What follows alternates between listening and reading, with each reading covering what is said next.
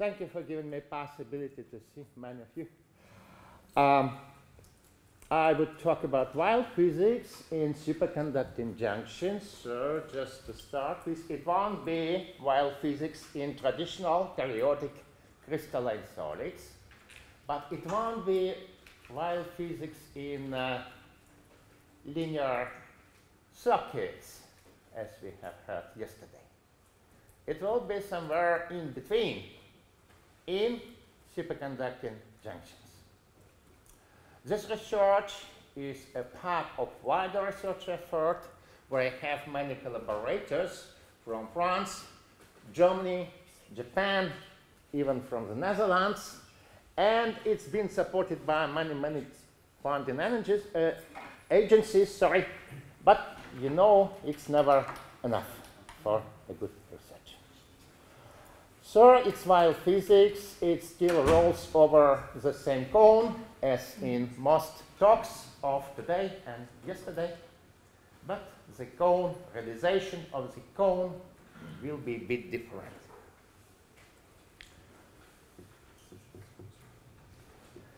First, I will talk about multi-terminal superconducting junctions.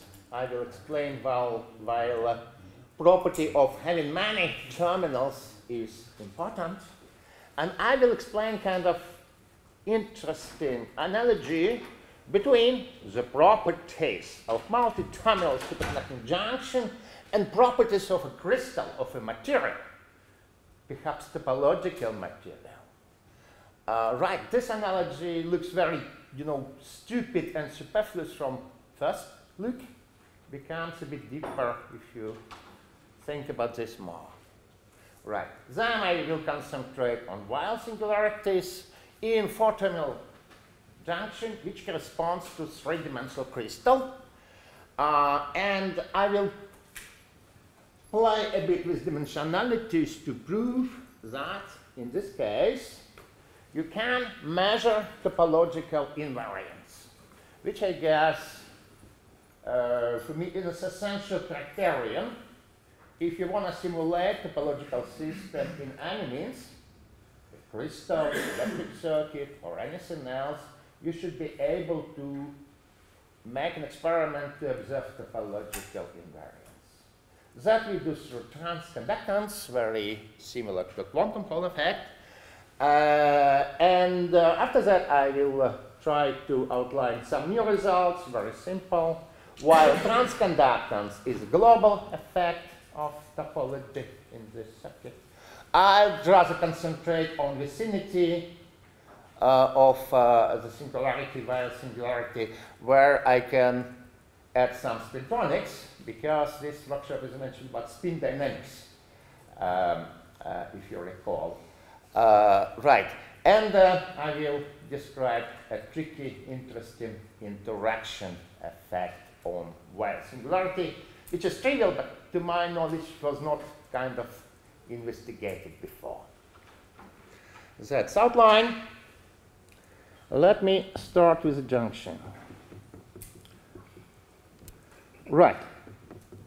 So, many starts with two-terminal superconducting junctions are widely known. There are the Johnson junctions. In this case, we have energy which depends on phase difference between two superconducting electrodes, just cosine phi. If one goes from tunnel barriers to more transparent structures, if one uses scattering theory method, and thinks about transparencies of different channels, one gets an interesting result that each channel gives rise to a bound state, so-called Andreev state, and the energies of these Andreev bound states do depend on phase in a certain way, depending on transparency. Superconducting physics is such that the energies of these bound states are immediately reflected in ground state energy. And eventually there is a contribution to ground state energy which can be expressed in terms of these bound states. This is symmetry of Desenberger-Lubov equations, if you wish. Right. So, two-terminal junctions have been fabricated for ages, have been investigated very thoroughly, but there is technical possibility to arrange multi-terminal superconducting junctions. There are two examples. That's one from Grenoble. It's all made from metal. It has three-terminal superconducting terminals and let's see, copper island inside. That encompasses many channels. With nano wires, one can do few channel structures. This is a structure made in Delft from two semiconducting nanowires that cross in such a way, and they managed to make 4 superconducting electrodes. Very good. So that they can do this, they can measure it. The only problem is to motivate it, what it is good for. Let me make very trivial remark. There will be still levels and Dreyfus levels in this junction. And they will be periodic functions of the phases. But just the number of these independent phases will be bigger. All right? Let me outline this analogy. I'm going to use analogies trivial, if you wish. If one compares this with band structure, we also have energy levels which depend on 3 periodic parameters. Right? So if I take this structure, I have 4 terminals of integration variance. I can set one terminal to 0, to Earth. So I have 3 independent phases. And I can observe band structure of Andreev levels. These phases, superconducting phase differences, will play the role of quasi-momentum. I will have periodic band structure. There will be levels. There will be, of course, Barer curvatures coming from discreteness of the levels. Well, that looks interesting analogy to entertain first-year students. Of course, one sees immediately that it's not complete. First of all, we have trivial point. The discrete stage band structure lives only in a finite window up to the gap of the bulk material. At high energy it becomes continuous spectrum, messy. One can distinguish that. As a side remark, the same happens in crystals. We have all already forgotten that after 15 electron volts, there's continuous spectrum in solids. Who remembers about this? Albert remembers. Very good. So it's not such a big issue. What's a bigger issue? Of course, in a metal, you have all quasi-momenta at once. You feel the insulating band, you have all quasi-momenta at once. Here, if you set phases to a certain fashion, you assess only single value of quasi-momentum. So they must be very different. But I will show how to circumvent this obstacle. Right. Here, you can see already something here. I tune the phases in such a way that upon changing phase 1, I get to a conical point, right? So let me slowly drift to these conical points.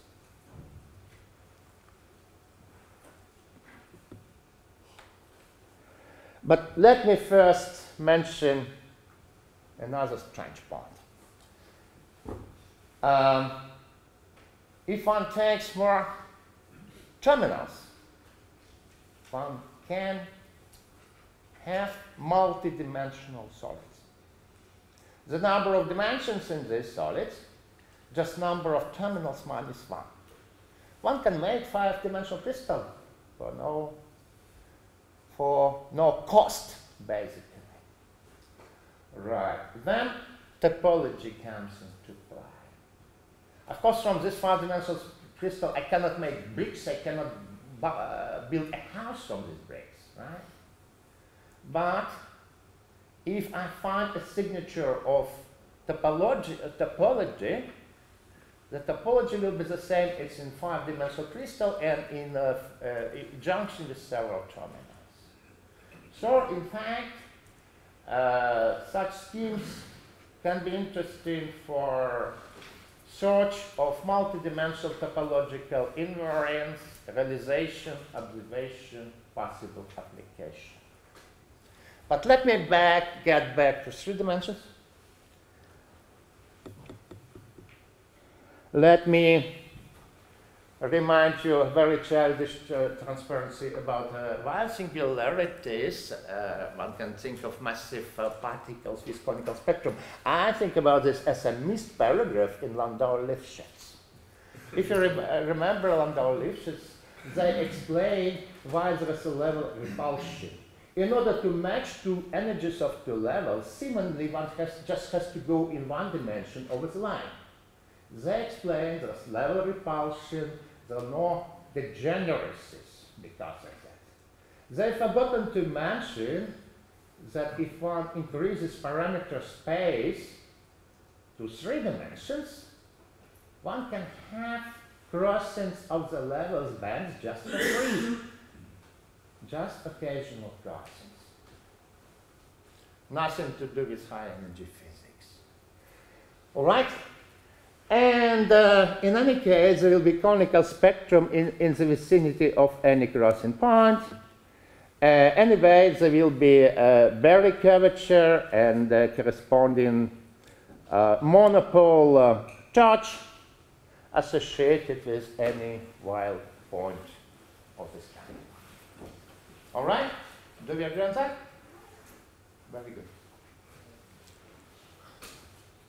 Then, what do we need in order to find Weyl singularities in 4-terminal structures? We have 3 parameters to play with, and we want to find crossings of the bands.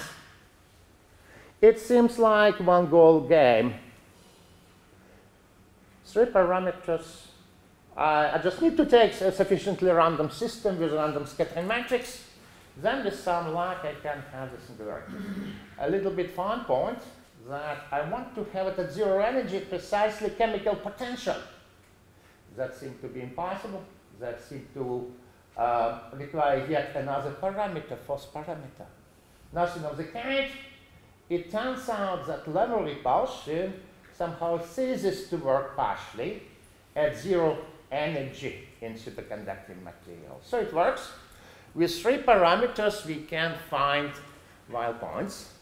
They come here in pairs of,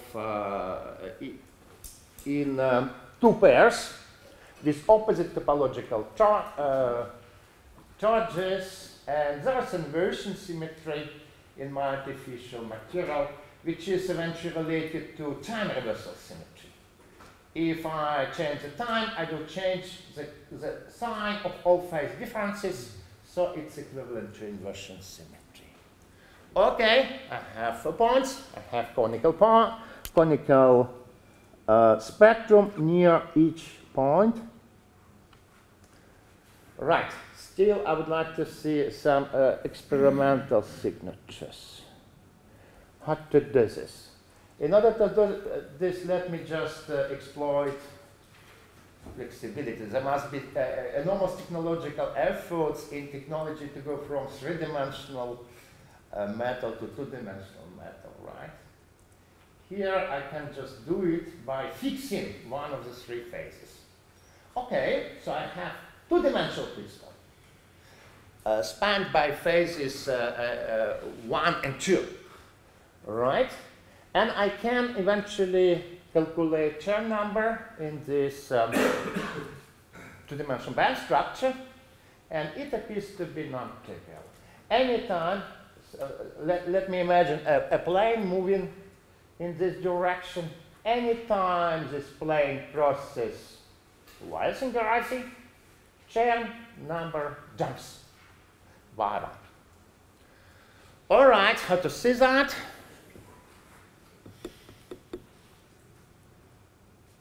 Remember, we wanted to have to simulate feeling of electrons. We can do it in this way. We can just apply voltage to the electrons. In this way, the phases will increase linearly with voltage, and they, in the course of their motion, will fill the whole band structure. All right?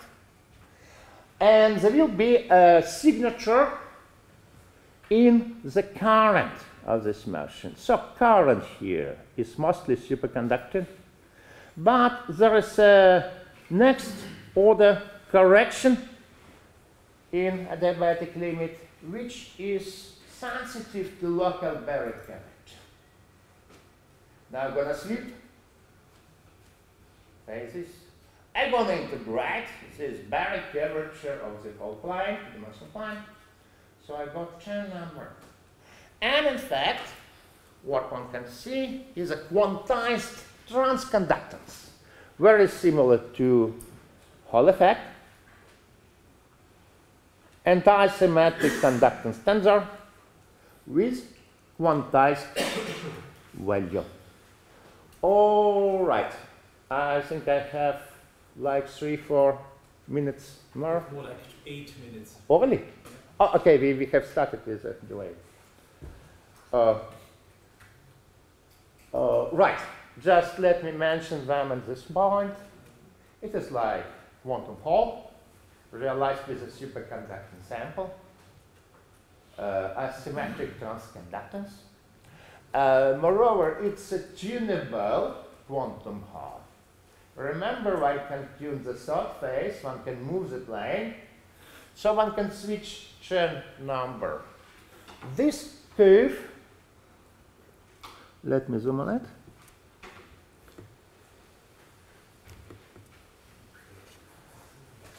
Demonstrates dependence on transconductance on this tune parameter F3. So one can see jumps of transconductance anytime the plane passes Weyl singularity position. Good. Can I So, ask a quick question? yeah? So now you said that this allows you to integrate over the Barry curvature such that you get the chain number, but don't you have to integrate in some kind of periodic fashion so that, or you do this like many, because you have now I of t, and then you measure I. That's made automatically if you just apply constant voltage. In this case, phase is swept linearly. If voltages are commensurate by chance, that it will be only line in two-dimensional space. But generally, voltages are not commensurate, do not commensurate. All right? That's why this line will uniformly fill the whole two-dimensional plane. It will be precise simulation of electron filling in this two-dimensional band.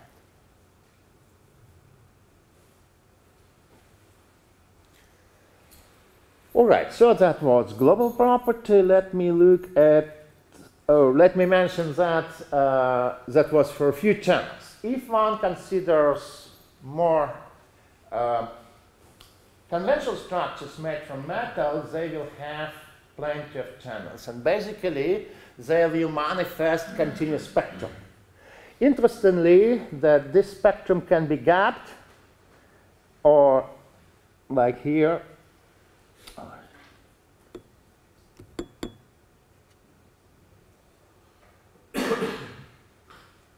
or gapless,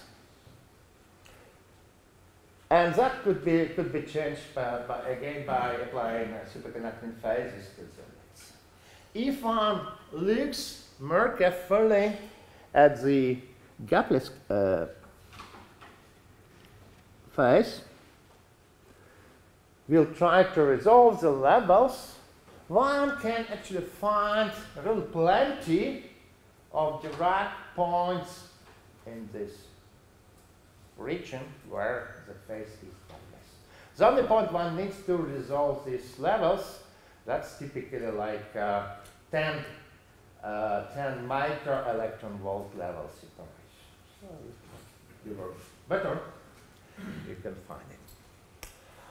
Right. Then I still have. Do I still have 3 minutes? Yes, you do. Well, very good. Then I will say something about vicinity of this. Right. Basically, I would like to mention spin orbit effect and interaction effect. Spin orbit. It's very simple. In this case, spin orbit interaction splits the cone. So the cone with spin up goes up. Does it? Yes. The cone with spin down goes down. The point I really got a little bit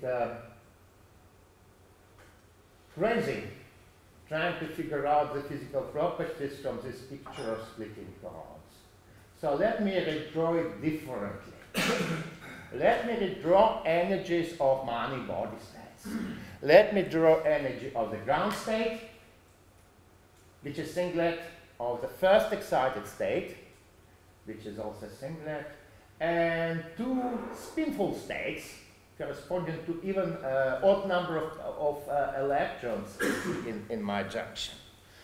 Well, in this case, it becomes marvelously simple. We see that there is still one point in the spectrum of singlet states. And there is no singularity in the spectrum of spin doublet. Spin doublet is split. It's a consequence of the fact that we are at finite phase positions. We have broken time reversibility. That's why it causes magnetization. Very good. As you can see, in this region of phase, near the vicinity, the energy of the spin doublet is bigger than the energy of the ground state. So what we will see is the following. In the vicinity of the Weyl point, energetically favorable state is in fact magnetized. We have a single particle with spin which is in the vicinity of the point. Well, in order to achieve this, in order to bring it into thermal equilibrium, one needs normal lead. Otherwise, in superconductor itself, there is no switching between odd and even parity of Fermi number. Once we do this, one can play more interesting things, because if one takes 2 leads, one can organize tunneling through this quasi-particle level. And thereby one can make spin pumps, spin filters, all things which have been studied in the context of quantum dots, but only now with superconducting junction, and the spin pumping can be driven by very tiny phase differences in the vicinity of the point. That was about spintronics. Interaction, which is strange in the structures. In fact, manifestation of interaction is the fact that one cannot make precise phase bias of the structure. Looking at it realistically, there will be always quantum fluctuations at the end of the leads coming to the structure. One can simulate it as a sort of soft bonding of these phases to external phases, which can be parabolic, and there's also quantum fluctuations coming into play. So believe me or not, it's the most natural interaction set up for superconducting junctions. What are the results?